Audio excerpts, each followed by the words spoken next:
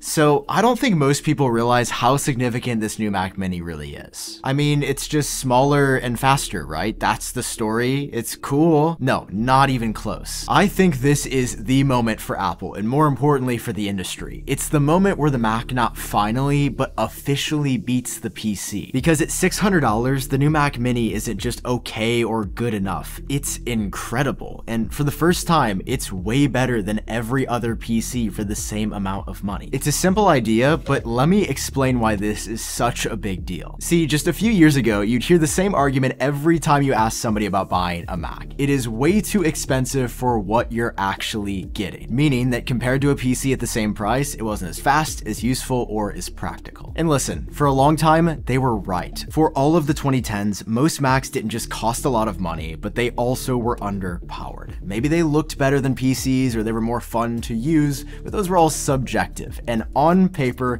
dollar for dollar, the thing that mattered the most to the most people, the Mac just wasn't there. Eventually, Apple got tired of this, and in 2020, things started to change. Apple announced that for the first time, they'd be switching to their own custom chips made in-house. And if they could actually pull this off, they would be the first company out there to control the hardware design, the software, and the thing on the inside that glued the entire experience together. We got Apple's first M1 computers at the end of that year, and they were ridiculously efficient, but still a bit pricey overall, with recycled designs that as a whole, again, were just not as fast as PCs. These computers were so close. They were impressive in almost every way, but they still weren't good enough. But fast forward to the present, and that was 4 years ago, and now Apple's offerings have gotten even better. And to show you just how good this new $600 Mac Mini really is, well, I thought we should just take a quick trip to my local Best Buy. Now, walking into Best Buy, I only had one prerequisite for this shopping trip. It was to find a Microsoft PC that cost exactly $600, just like the Mac Mini. And considering that I've been a Mac user for so long, well, it occurred to me in the store that I hadn't actually walked over to the PC section to look at anything in probably a decade. I know that sounds silly, but it's the truth. So I was very eager to see what I could find. The first thing was so many laptops. I guess that should be obvious that that's what most people are buying, but wow, are there so many different PC laptop options. It was genuinely overwhelming. Luckily, after just a bit more searching, I found the desktops, in which I was not only surprised by their size and that there were only 5 or 6, but also the prices on these were way more than the $600 budget I had allotted. That is, until I found this one, which seems perfect. It was an HP Pavilion, and although it was pretty big, it was exactly what we wanted on the mark for dollars spent. And it was even on sale for Black Friday, so spec-wise, it should be significantly better than the Mac Mini because usually it costs around $800. Now, I looked around the store for anything smaller and in budget, and it just wasn't there. There are no everyday PCs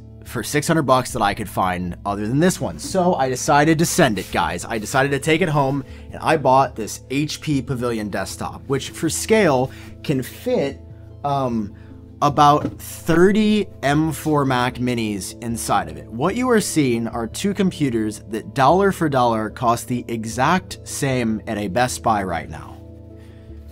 And I'm trying to be unbiased and serious here, but this is tough. It is tough to keep a straight face with this one, and let me show you the details of these. But before we do that, let me show you today's sponsor. Now, this Mac is interesting, but I think it could use some accessories, so that's why I partnered up with Bamboo Lab to sponsor today's video. This is their A1 Combo 3D printer, and it is so much fun. Plus, right now, Bamboo Lab is holding their biggest sale of the year with huge discounts across all of their products. Being pretty new to 3D printing, I thought it would be really hard to get started, but it just isn't. Bamboo Lab has made everything incredibly clear and easy, from the setup process to actually doing your first print. It's all controlled via an app on your phone. Like, I've been looking for a stand for my MacBook Pro, so I searched up the entire 3D model library, and I found one that I really liked. You can just send it straight over to your printer, and it begins printing immediately. And then just a few hours later, you have this thing ready to go. And that's just a single color design. The A1 Combo supports multicolor prints, even even though it's a budget-friendly option, and they are all incredibly high quality, done super precisely, and you can get some really cool color combinations with this printer. And it's doing this with advanced features like active flow control and vibration compensation, so you're always getting the highest quality print at a really quick speed. Like I said earlier, it's just fun, and I've been printing a ton lately, like the stand for my Mac Mini, a notch or camera cover for my MacBook Pro. I like this really cool pen holder that has the same design as Apple's Mac Pro or Pro Display XDR built in here. I even made a small bench for my 16-inch MacBook Pro that would make it sit above a keyboard. Essentially, regardless of what you're looking to print, it's incredibly easy to find new models and discover new prints with the Bamboo Lab app. They have featured collections, and pretty much every day I'm discovering something new thanks to how easy they've made it. The Bamboo Lab A1 combo is incredible, and right now you can get an incredible deal on it when you use my link down below in the description. Again, that huge sale is happening from right now all the way until December 3rd. Check them out, link down below. Okay.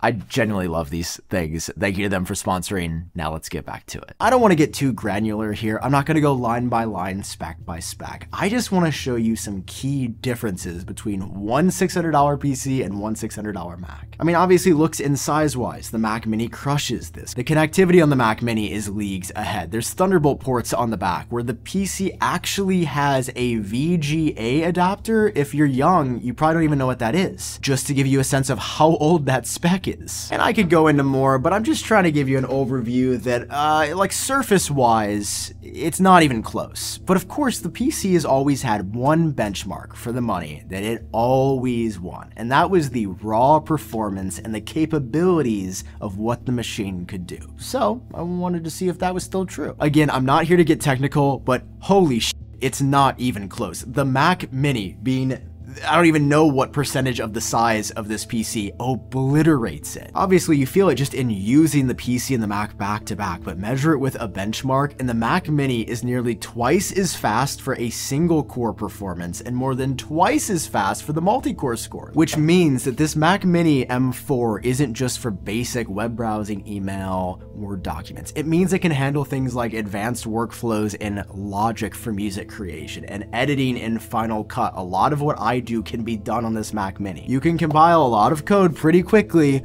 on this $600 Mac Mini. Essentially, this beats the performance of Apple's 3-year-old M1 Max chip in the MacBook Pros in a lot of ways. I am trying to illustrate that what used to cost thousands of dollars just a few years ago is now possible on a $600 machine.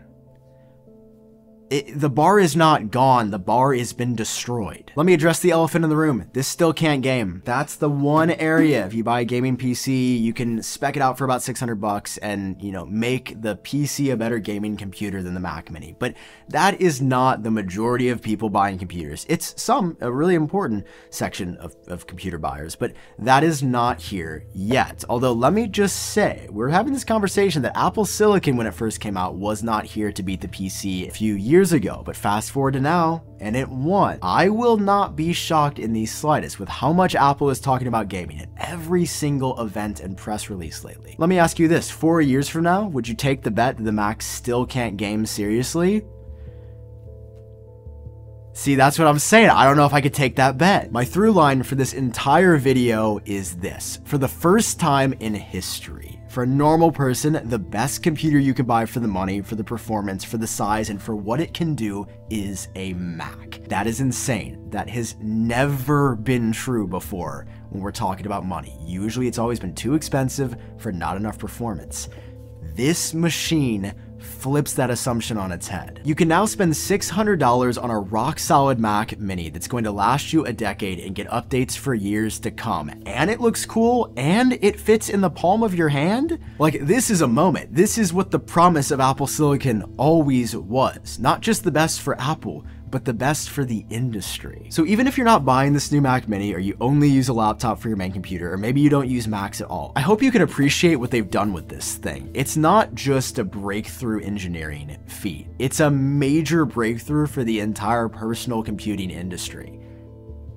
That's all there is to say. In short, Apple won. I think it's over. There's no coming back from this. They're not even close. Mini PCs are out there, but they cost way more than $600 usually.